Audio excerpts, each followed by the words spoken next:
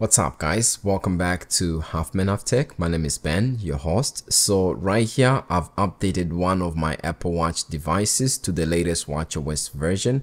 You can see we are on WatchOS 11, and this device that you see on the left hand side is on WatchOS 10. So in this video, I'm going to be showing you some of the main differences that you can see from the get-go once you update to WatchOS 11 from WatchOS 10. The first thing that you probably need to know when it comes to this is the supported device list, because WatchOS 11 actually drops support for two Apple Watch devices, and those are the Apple Watch Series 4 and the Apple Watch Series 5. So this is a list of all the supported devices on WatchOS 11. So if you do have an older device that was supported on WatchOS 10, it doesn't necessarily mean that when WatchOS 11 comes out, you officially get the update. Right here, I have two iPhone devices. This one is connected to my Apple Watch Ultra that's updated to WatchOS 11, as you can see, and it's on iOS 18. So I want to show you the now playing screen that has been updated, and this one is connected to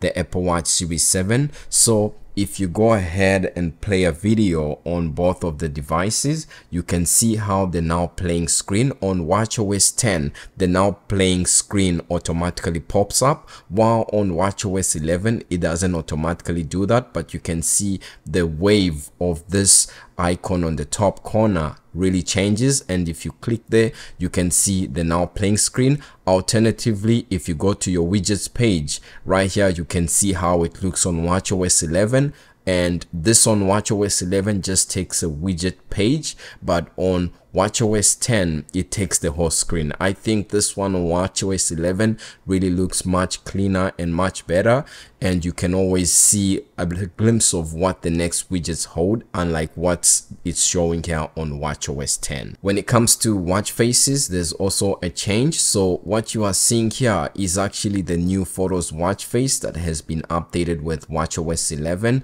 This is an update to the existing Photos watch face that was previously existing on WatchOS 10. This has been made slightly advanced because, for example, if you go into the watch face application, you might be able to see that some watch faces have been removed, and I've done a list of all the watch faces that WatchOS 11 removes because of the improvements on the existing Apple Watch faces that we already have. Now on this side we have WatchOS 10, and on this side we have WatchOS 11. So I'm just gonna go ahead and open up the Apple Watch application on both. We're gonna start from the top, and I'm gonna let you know which watch faces WatchOS 11 updates and removes that are still existing on WatchOS 10. So the first watch face that has been removed here on WatchOS 11, you can see on WatchOS 10 we have this numerals watch face that you can select, but on WatchOS 11 you only have the numerals duo. Now since the Photos watch face has been updated on WatchOS 11,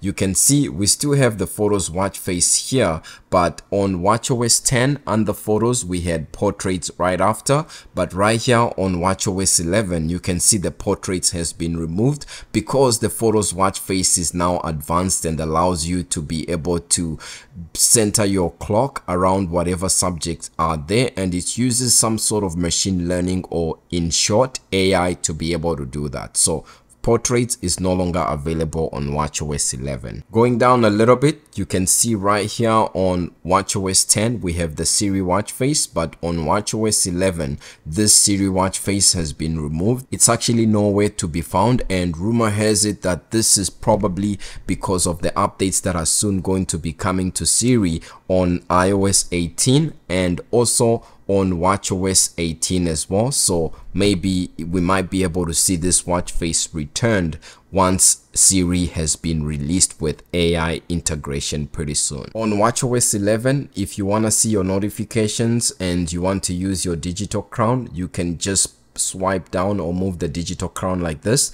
and your notifications will show up. But on WatchOS 10, as you can see, when you move your digital crown, it literally doesn't do anything. WatchOS 11 also gets 3 new applications, and all the new applications you are going to see at the end of the watch list. If you have the grid view, if you are in list view, then you will need to go to each application individually in alphabetical order. This is the Vitals application. There's an updated Shazam watch application, and we have a new Translate application. On WatchOS 10, if you go all the way down, you can see we don't actually have the updated applications here. But just to show you, this is the new Vitals application. It tracks 5 vital metrics while you sleep. So you will get a pop-up screen when you open it up for the first time.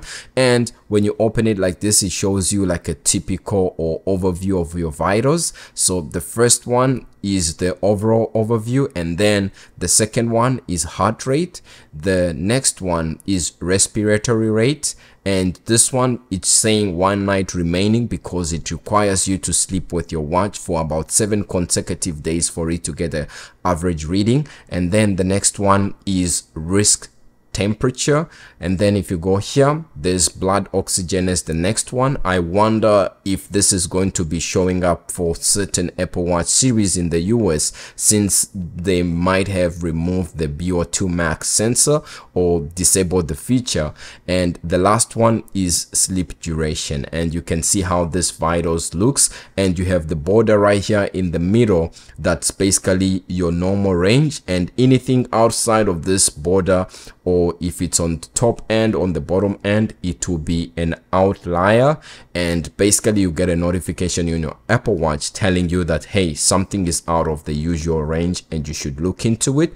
The next application that I just want to show you quickly is the new Translate app. You can see here we have an updated Translate layout. You can see on WatchOS 10, if you manually updated your device and you didn't download the existing one, you won't have the Translate app. But on WatchOS 11, as you can see here, it comes preloaded and it has a new interface that's more modern. And not only that, you can always click here and be able to translate to different languages. So Arabic, Chinese, Chinese Mandarin, and you can see the other different languages that you can translate to. And it's very easy to use. You can actually just press the swipe or switch icon right here, and it will switch from French to English. So if I wanted to say something, I'm recording a YouTube video, say hi to the guys that I'm talking to. Let's see how it translates it to French.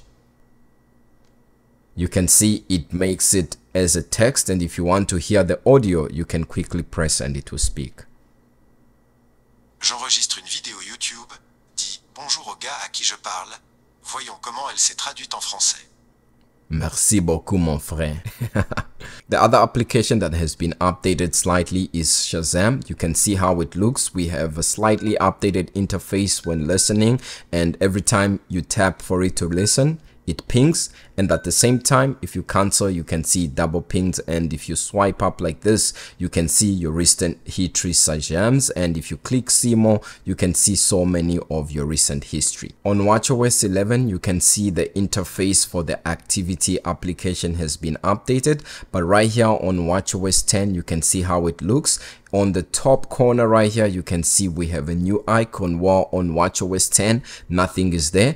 And if you click on your rings, for example, you can see it allows you to be able to change your goals. This can be for move or stance, whichever you want to change, or you can pause your rings as well. On WatchOS 10, if you click on your rings, it doesn't give you that option, so that's another change. And if you click on this, you can see it gives you like an overview of your typical workouts, and it's supposed to give you like a range just to show you if you are overworking or underworking. In the activities application, you can see some differences as well. On WatchOS 10 that you see right here, you can see we still have the old view, while on WatchOS 11, this has been updated. It's more of a grid view. You can see step count, distance, and so on. And if you go all the way down, you also have the ability to add this option that says training load while on WatchOS 10 this is not yet available, and you can see if you have any outstanding outlier as well. WatchOS 10, if you swipe your digital crown up, you can see you come to your widget page, and that is still the same on WatchOS 11, but the motion and the way the widgets transition on WatchOS 11 seems to be improved and more fluid. At the same time, if you click on your widgets and you try to add more options, you can see on WatchOS 11 the menu has been updated. You can add more widgets, and you have more widgets that support live activities, and this is reminiscent if you go into the settings of your Apple Watch. So on WatchOS 10 right here, if we go into the settings, see how the settings menu looks like. But on WatchOS 11, if we go into the settings, you can see you have the smart stack right here. It's been brought front and center, and you can click there and be able to enable live activities in widgets. If you have like a stopwatch or timer or Uber Eats or skip the dishes and it's coming and has live activities, you'll be able to see it on your iPhone with iOS 18 and on your Apple Watch with WatchOS 11. In workouts, it's also been updated. So for example, when you open up on WatchOS 11, you can see there's a new pop-up screen that says start a check-in when working out, and this is a new feature that can be used. For example, you can see you can use check-in to automatically notify a friend when workout has ended and choose what details they can see. So if we go back and for example go to outdoor walk, it will automatically trigger, and I'll do the same on WatchOS 10 so that you can see the difference. If I swipe to the right like this on both devices, you notice on WatchOS 10 my options are limited, but on WatchOS 11 I have the check-in option right here. This is very helpful for people that are going to be working out in the evenings, or for example if you are going for a run outdoor and you don't feel like it's the best time but you want to periodically notify someone that you choose that you're safe, then you can do that on WatchOS 11. Also, the now playing while doing a workout screen has been updated. You can see how it looks on WatchOS 10, and this is how it looks on WatchOS 11. Because I'm doing a workout, as you can see, for the purposes of testing, in my live activities on both Apple Watch versions, on WatchOS 10 it's front and center, same as on WatchOS 11, but notice the next or second widget that is suggested for me on WatchOS 11. Because it's outside of my usual hours, I get this as a suggestion, and now I can be able to notify this person that, hey, don't worry, I'm still safe. Something that's pretty cool about WatchOS 11 compared to WatchOS 10 is that if you use maps a lot on the Apple Watch and you download an offline maps on WatchOS 11, it actually will show you that it's downloaded to the Apple Watch as well, unlike WatchOS 10 where you had to do that manually. So this is something that's useful for people that use offline maps on the Apple Watch. And if you get lost while using the offline maps, then even if you don't have data connection, you will still be able to find your way around on WatchOS 11. Another change that you can see here on WatchOS 10, you can see the remote application the way it looks,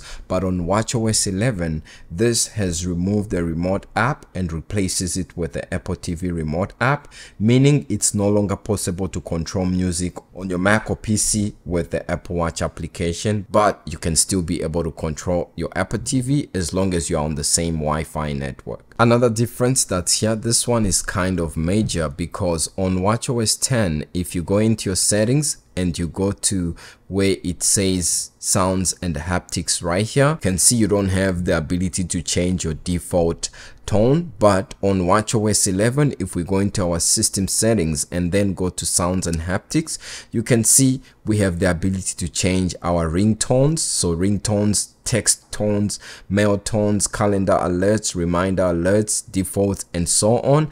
And if you now don't want to have this as your default tone, which we've always had on the Apple Watch, it sounds like this. You can now select something like this. If you have the Apple Watch Ultra 1 or Ultra 2 on WatchOS 11, if you press your and hold your action button, you can see it triggers this menu where you can actually change it from the get-go without having to go into your settings. And the good thing is you can actually set it to shortcuts, and now you can do a lot of various activities with your Apple Watch by just pressing and holding, where previously on WatchOS 10 you had to go into your settings to change this.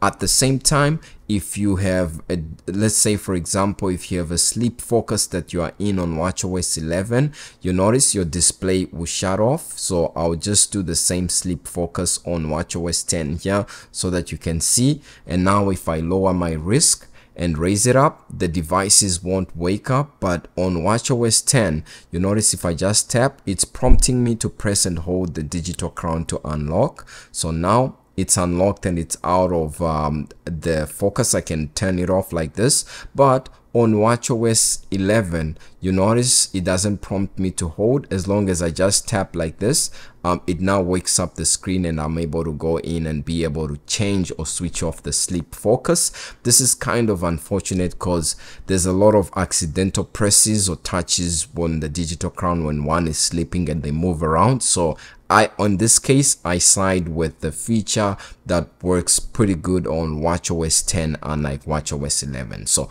other than that, those are just some of the many new features that are here and differences when it comes to WatchOS 10 and WatchOS 11. Let me know which one you like and which one you dislike.